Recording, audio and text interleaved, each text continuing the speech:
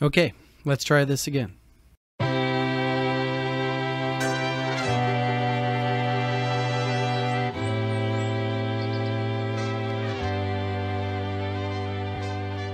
Well, hi there.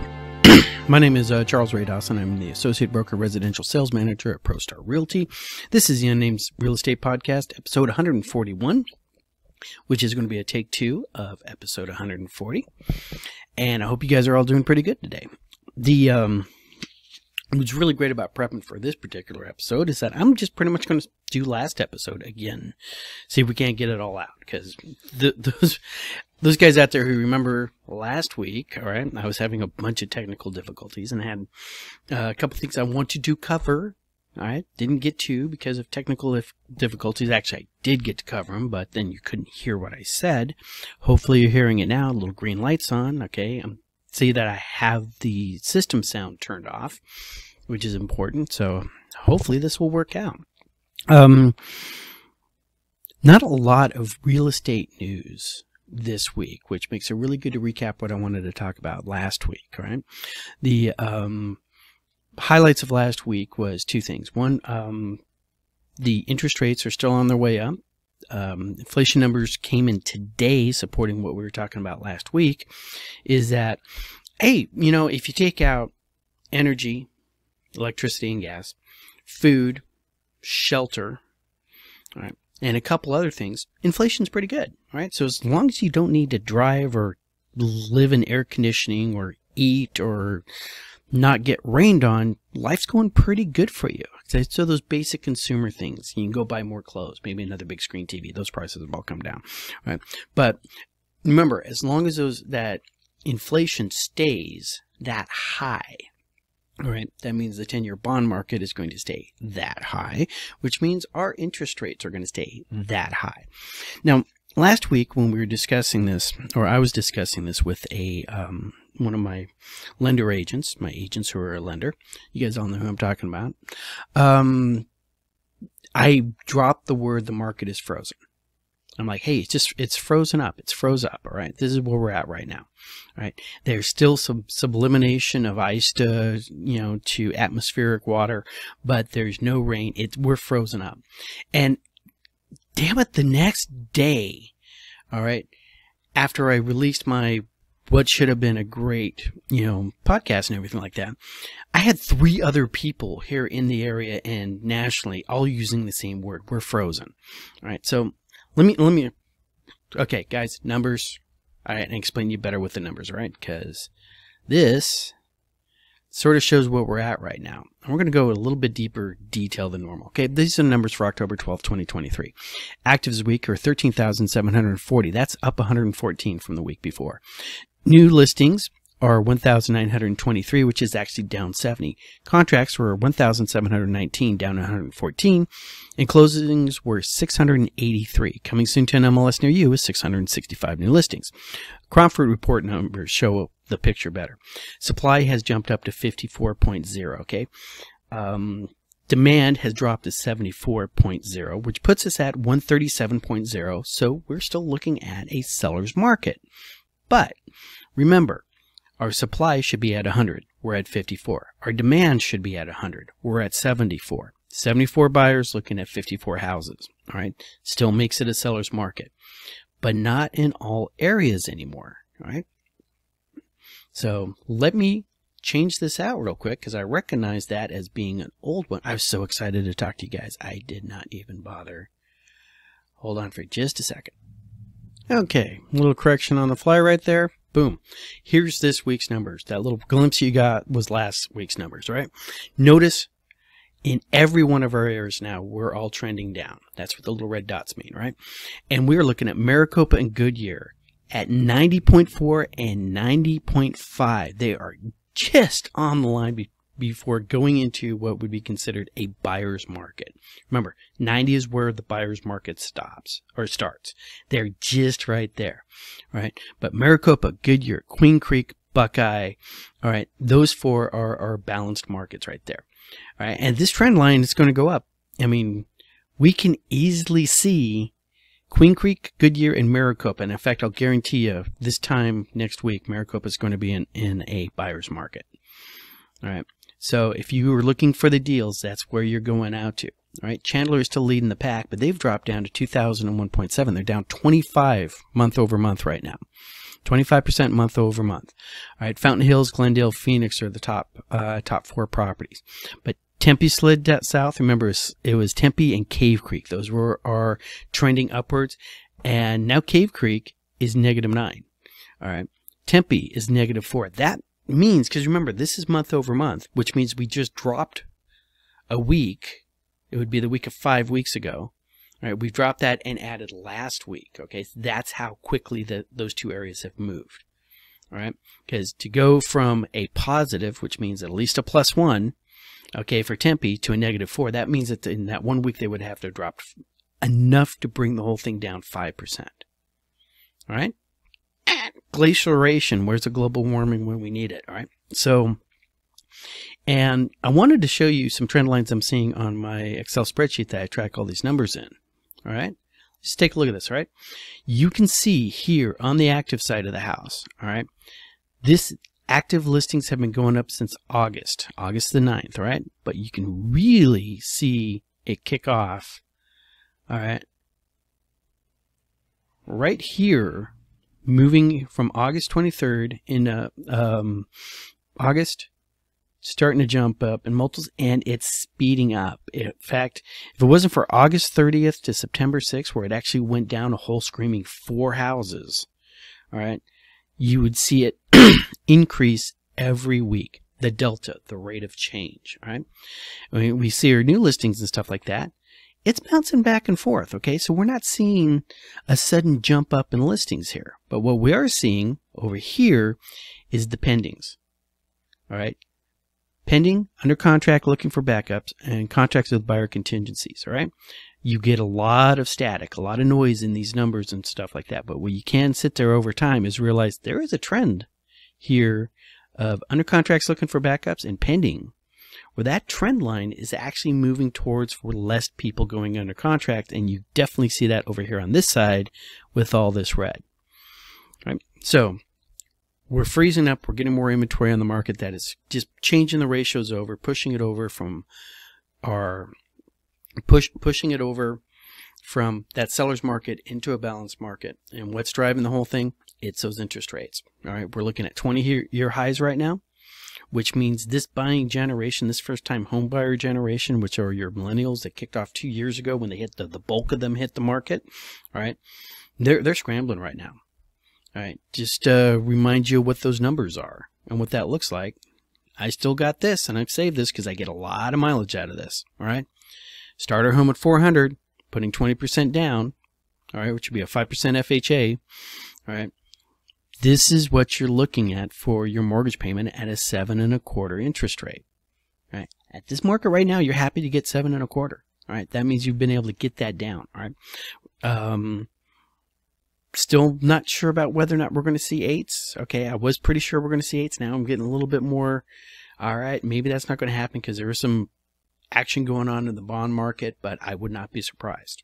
All right, let's keep an eye on these things. Just remember, when you look back at that 3.5% interest rate, look at the difference in what you would have been paying. You would be paying $900 a month less, all right, for the same house at $400,000 with a 3.5% interest rate.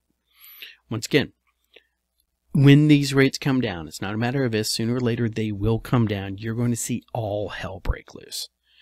All right. Everybody who can't make this payment, who can suddenly make this payment, are going to come out of the woodwork. All right, remember, not a lot. Inventory is coming up, but we're still below normals. All right, and why are we below normals? Because people keep moving to Arizona. We can't stop this unless that article that I discussed last week. All right, and discussed a little bit on the part I actually got out. All right, this was sent to me by one of our viewers. All right. There's a California couple. Halts moved to Arizona over water woes. They walked away from $30,000 that they put down on a house. All right, and they put that money down on a house, a new build and stuff like that, and then they decided to walk away because they did not trust the water. Now, when you build in Arizona, when you build a subdivision in Arizona, you have to file a water report that guarantees you've done the studies and there will be over 100 years worth of water going into that house. Right? These buyers didn't believe the report. And now, certain municipalities, and they require that these subdivisions redo that every 15 years. Right? Might actually be pretty, make a lot of sense, right? But you sit there and say, hey, we're going to be pulling in, this is where we're going to get water from. We're going to be pulling it out from that reservoir. That reservoir has so many acre feet of water, right? And because they have so many and it's not all allocated, we're going to take our share, our allotment out of that reservoir, right? And the Department of Interior says that that reservoir is always going to be within those two levels for the end of time. Now, all you guys have been looking at Lake Powell, all right, Lake Mead, anything on the Colorado River knows that those reservoirs have been drawn down significantly over the last couple of years, although this year was very good. I find it really interesting that when the reservoirs go down, you get news articles about how low the reservoirs are. Right? I did not see a lot of articles about how much water we put in because we had a really wet winter. All right, so but Department of Interior, and if I'm wrong on that, my dad will correct me. Hi, Dad. The Department of Interior says, hey, Lake Roosevelt, this much water allocated over this many years. We don't have it all allocated out yet. Here goes, and so a builder can come in, file a report saying, we're going to be drawing out of this reservoir. This reservoir is certified to have this much water. We're going to be taking allotment. We're good to go. All right. So California couple decided they didn't want to move to Arizona because they were concerned. Ultimately, they were saying they didn't trust the Department of Interior. All right. Do you trust the Department of Interior? Do you trust your government? This is not that kind of podcast.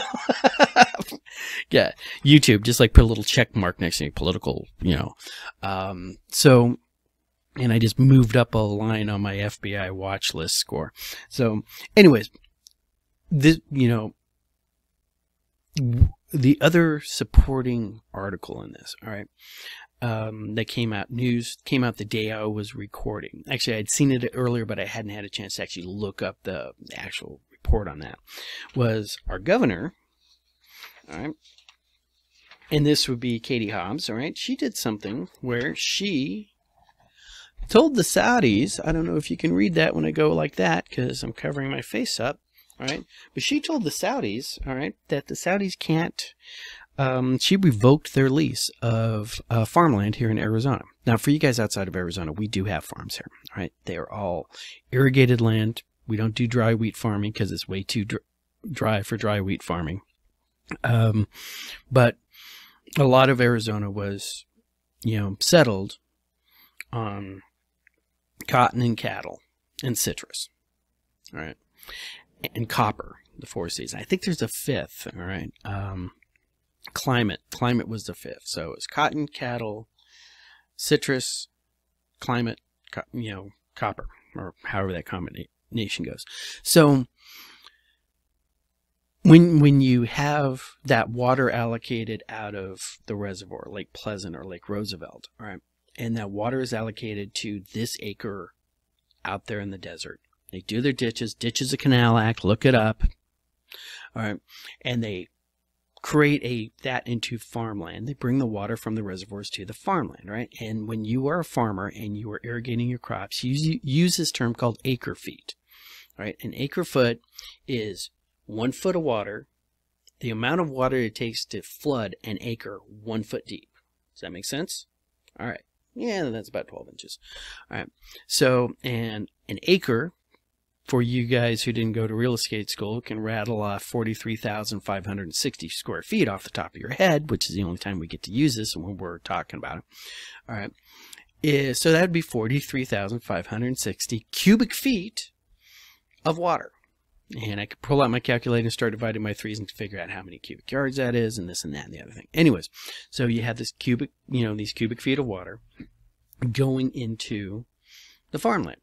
Now, the reason why Katie Hobbs decided to tell the Saudis they couldn't grow alfalfa anymore is because the Saudis were leasing the land, planting alfalfa, harvesting alfalfa, shipping it out to LA, and then shipping it to Saudi Arabia to feed cattle.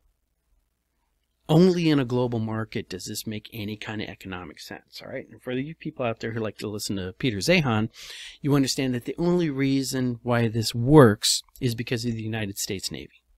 All right. And the fact that we do have a global market because you can't actually ship stuff from point A to point B without worrying about pirates hitting it, or somebody who does not like your country deciding to cut off your strategic alfalfa reserves. But with that in mind, Katie Hobbs, and I agree with her on this, visualizes that, all right, is that you're literally taking Arizona water and shipping it to Saudi Arabia, right? You're packaging that water, right? You're transforming that water into another good, alfalfa, all right? And then you're shipping it over there to get the benefits of being able to feed cattle in Saudi Arabia. Now, there's no reason why you couldn't have that water go into alfalfa and then be fed to cattle here, and then we slaughter and feed, freeze the cattle and ship cattle, beef off to Saudi Arabia, right? That would put us higher, more value added on the supply chain, right? But ultimately, at the end of the day, our natural resources being shipped over to Saudi Arabia, and you said, nah, dog, we're not going to do that. So what makes this interesting for me and how these two articles tie together is people do not understand how water intensive it is to grow crops, even growing crops in better environments than Arizona. The reason why we get to have an agricultural state here is because of the reservoirs and the entire irrigation system that has literally been here for 1,000 years, right? Our canals are built on the same waterways that the Hohokam tribes built their canals on. Right, we didn't come in here with this whole concept of, hey, we're going to introduce you guys to something called irrigation. Ooh, wow, irrigation. That's amazing. It's an amazing, great way, Father. We never would have thought about that. No, they've thought about it too, and they're quite happily doing it. If you go to school in Utah, and while you are going to school in Utah, and you take that in 8th grade, I think it was, the history of Utah, in that history of Utah textbook, they will explain to you how Brigham Young invented irrigation and brought it to the world. Okay, I really hate to tell you guys that, but that's not how that worked, all right? But remember, this was a public school. This was a public school book, all right? This was, the Utah equivalent of Howard Zinn's The People's, Story of America or whatever like that. It was made up bullshit, right? Right. Irrigation has been around for quite some time, right? Might have been the first time anybody did it in Utah, and I bet you if you talk to your Paiute tribe, they would say otherwise. But hey, right? Irrigation is a very, very big thing here. We've been growing, crops here in Arizona since the dawn of time. Right? Not necessarily these crops, and maybe not necessarily crops that are this water intensive. And alfalfa is a pretty water intensive crop. Where am I going with this? Let's bring it back to housing. A household uses a ½ acre foot on average of water. That's for everything. That's for your yard. That's for your dishwasher. That's for going and making your coffee in the morning. That's for showering your nasty body in the morning when you have to go to work.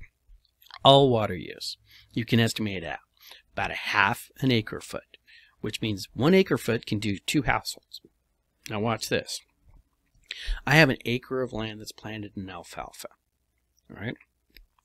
Alfalfa, these are numbers that I looked up so I can give this little speech to you.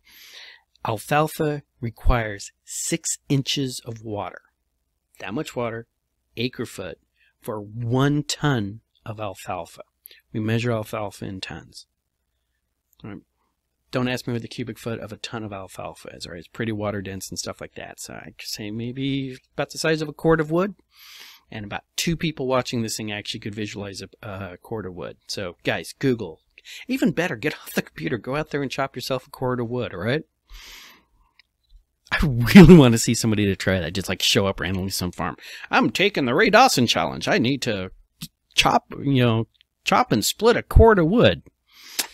Okay, Skippy.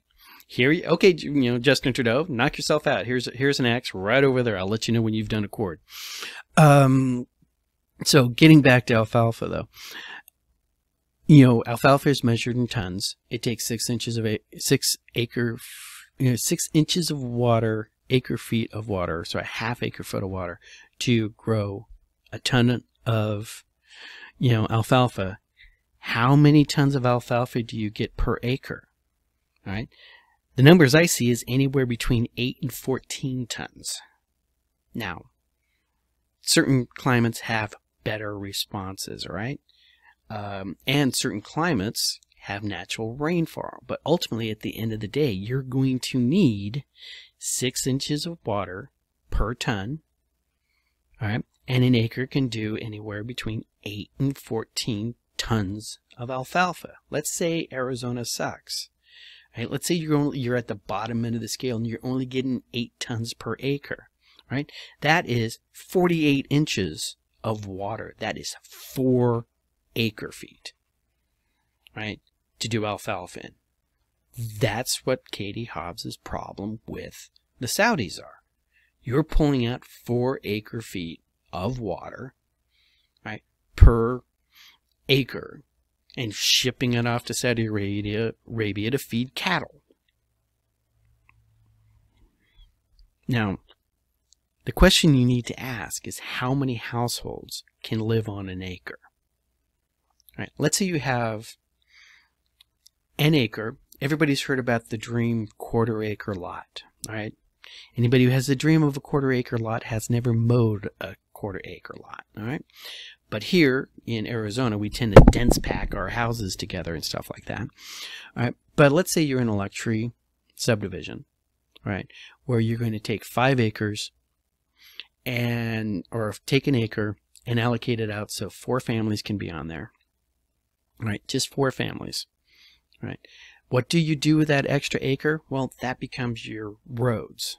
And that becomes your public spaces, you know, that becomes your flood control green zones and everything like that. That, you know, becomes your setbacks of the subdivision itself. All right. Notice there's always this little patch of land between the road and the sidewalk. All right. And there's this patch of land before you get to the walled complex that is a subdivision nowadays. But let's just go one. Let's just say you're only putting 4 households on there. All right. If I put 4 households on an acre that used to be in alfalfa, all right, that was taking 4 acre feet of water. All right, for 4 households, I only need 2 acre feet. I just saved 2 acre feet of water, right? Because I'm not spending it growing an alfalfa. And I've found before in the past that that's a hard, complex concept for people to understand. All right, but if you are spending something, and all of a sudden you're no longer spending something because your cost has gone away, it's a net benefit to you. All right? If you know, let me put it like this: if you're driving a car that you have to take down to the shop and pay $500 on average a month, that means you might have a month where you're not paying $500 directly to your mechanic. All right, you're saving it up for a couple months before you have to drop $1,500, but it averages out to $500 a month. All right. And let's say because your costs are everything, you know, gas, oil, whatever. And then you go and you get rid of that car and you get a new car with a car payment of $300 a month. You've effectively saved $200 a month getting the new car. All right. That mechanism works with water. When we take those glorious alfalfa fields and we convert them over into housing, we actually save water as a whole. I got a really fun conversation with one of my uncle's friends who was an attorney from back east. Could not grasp that freaking concept. All right. All he could think of was developing housing bad. It's like, no, the water's already allocated. The water's already there. Now, notice I have not said whether or not we're going to have less water in 100 years because of global warming or anything like that. I'm just saying this is what we got going on right now. You want to save water, get rid of the farms, and put houses there. All right. That's my editorial for the day. So for that California couple, all right, I know a lot of Arizonans who think that's a good thing. Hey, California, follow their lead. Quit coming out here and buying up all of our houses because we don't have enough for our kids who were raised here out there trying to buy houses of their own right now. But, and hey, if it was, but at this point, if it wasn't for Californians coming out and frickin' buying houses right now, we'd have even less of a market than we do now, right? People, it's the big cash buyers right now who are really keeping us afloat, right? Now, strangely enough, this is not those institutional buyers from 2 years ago, the ones who are just coming in like buying subdivisions and whatnot, all right? Because, they're not sure if they want to put money into that particular side of the market, although we do have a lot of subdivisions going build to rent. They build the entire subdivision to rent out. So they recognize the need, the requirement for housing, and they're, bullish on housing requirements. They're just not quite so bullish when it comes to, oh, let's just buy, come in here and buy individual houses for rent. But they feel good enough about that to come in there and buy large tranches. That's an interesting question. All right. What does the big Wall Street real estate companies know that the smaller investors are picking up 3 or 4 houses for their portfolio? Don't know. All right. So that covered pretty much it. Thanks for listening. The water issue is never going to go away. It's and whether or not we get better or worse, okay, it's never going to go away. So these new subdivisions are I would probably say that a new subdivision uses less water than my current subdivision that I'm in right now, because we all have grass and we all have trees and whatnot, and chickens. My wife's got chickens. So the chickens are well into development. The chickens take a certain amount of water too, if you ever want to go that route. But this is going to be a recurring thing. So Katie Hobbs looking at that going, okay, water is a finite resource. And just remember, the water needs to get used, right? There is evaporation out of the reservoirs and out of the canals and everything like that, right? But it's that replenishment. It's literally the bathtub that we keep talking about. Okay, water comes in, water goes out, right? Water falls in the mountains, snowpack melts, shows up in the reservoirs. We use it later on. I don't know if anybody has ever calculated what would happen if you closed up Lake Mead and stopped putting water into it and stopped taking water out. How long would it take to evaporate? I'm sure it's out there somewhere. Probably be like in 6 to 8 inches a year. Who knows? All right. But that's the story of water. That's the story about Californians deciding they don't want to come here. On the NAR side of the house, let's see. I think it was Remax dropped out of NAR last week. And joining Anywhere, and this is really interesting because they're literally pulling out of the market. Boy, I did not even try to segue there. I hope I didn't blow anybody's mental clutches with that paradigm shift right there. But NAR's pulling, NAR's really, really suffering with these large brokerages who are saying, hey, we're not going to play with you anymore. Right? Or if our agents want to, that's okay. All right. But Remax, Anywhere, part of their settlement, they both come out and say, hey, we're just not playing NAR's game. All right. We're leaving the board. Redfin pulled out of NAR. Okay. And that's big. The question is, can you pull out of NAR and still get the support that you need from the state boards? Right, here in Arizona, the state board is pretty much I'll say it, all right. If anybody from the Arizona Association of Realtors, has a problem with what I'm going about to say, give me a call and I'll put you on. You can say your part. But AAR has pretty much got a monopoly right now when it comes to real estate in Arizona. Right?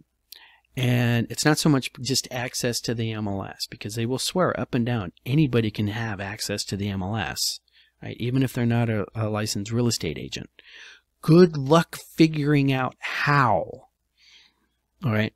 Seriously, if you call, and I have called, and you ask, hey, how do I get access to the MLS? They will say, oh, go through your local board. And I'm like, I'm not on a local board. I'm not I'm little I said, how do I get access to it? And they said, well, you got to go through your authorizing board. Like who? Oh, your home inspectors, your appraisers, that kind of stuff. But they'll tell you all day long, oh, you don't have to be a real estate agent to get access to the MLS. All right, you just have to be an appraiser or a home inspector or something else. It's that kind of game. I'm pretty sure they have documented reasons of how, or documented way to get access to the MLS without being a licensed realtor or licensed sales agent and member of the Arizona Association of Realtors. And it's probably a form that's in a filing cabinet in an unused bathroom in the basement, all right, of their building, all right, with a sign on the door that says, "Beware the leopard." And the stairs are out and the light bulb's out. But, you know, they have access out there. Okay. Points to anybody who got the Douglas Adams reference on that. So, can Redfin pull out of the local MLS and replace that with their own in-house MLS because they have enough listings as a bulk to service their buyer clients, right? And they have enough buyers coming in to service their selling clients. If they got that, they got critical mass. There was literally a brokerage in Minnesota or Michigan who was suing just for that. No, we don't have to be on the MLS. We own our neck of the woods. We are the brokerage in this neck of the woods. And so we don't have to do all these kind of, play all these joining games. So is that the direction Redfin thinks are going? Right? The second hurdle to come across that here in Arizona is all the freaking documents were built by AAR, Arizona Association of Realtors, is copyright them and is supposedly only be able to be used by them. And which doesn't seem like a big problem. I mean, it's a very big convenience for real estate agents to be using these preloaded, pre-ready to go documents that have been created by attorneys and worked with. But if you're an independent, you can't use that contract. So if I have a buyer and I happen to get over the MLS hurdle and I send an offer, want to send an offer over to the seller, I can't use the AAR form. I'm going to have to go down to, like, you know, Staples or something and buy a real estate purchase contract. They got them there, right? Fill that out. Explain it to my client, make the offer that my client wants to offer, and then I send it over to the listing agent on the other side who's going to open that up and have no idea what they're looking at. Right? Because they have not trained real estate agents in the state of Arizona how to read a contract. Arizona agents have been taught how to read the AAR contract. And if you go to your 3 hours of continuing education every 2 years, all right, this is contract law, they're going to discuss that contract. Right? So your average, you know, James Muccatelli running around out there being a real estate agent, if you dropped one of these contracts in front of them, they would have no idea what to look at. Now, I have a collection of them. I just heard that.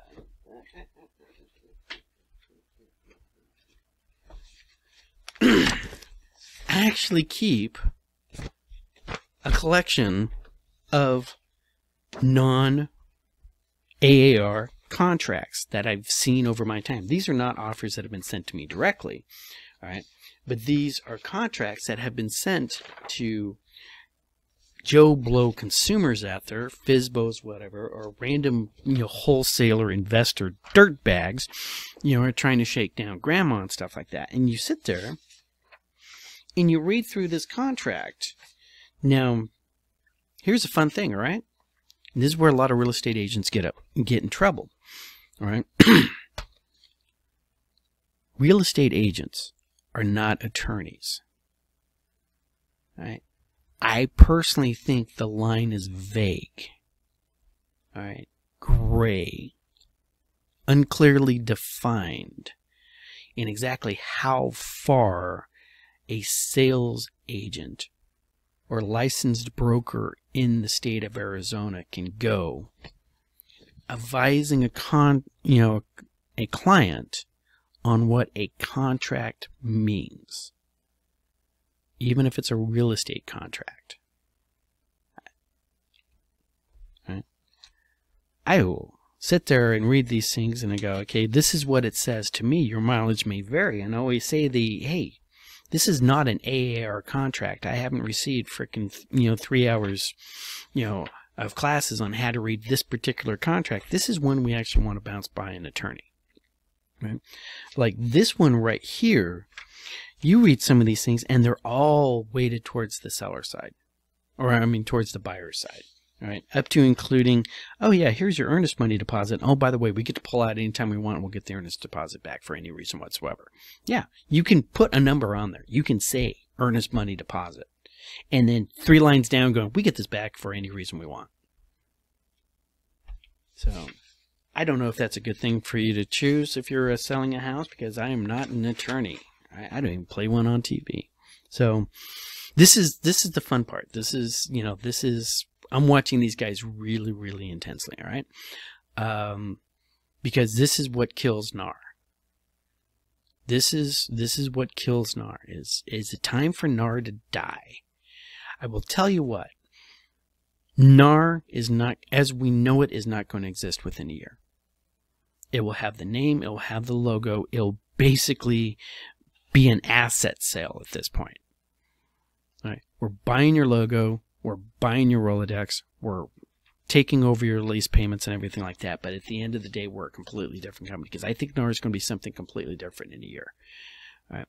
Where that comes from and where that's going to be, it's going to be really, really interesting. I'm hoping, and my inner chaos troll is hoping, all right, that from this destruction, we will see something better come out on the other side. All right. Let's see what happens. All right.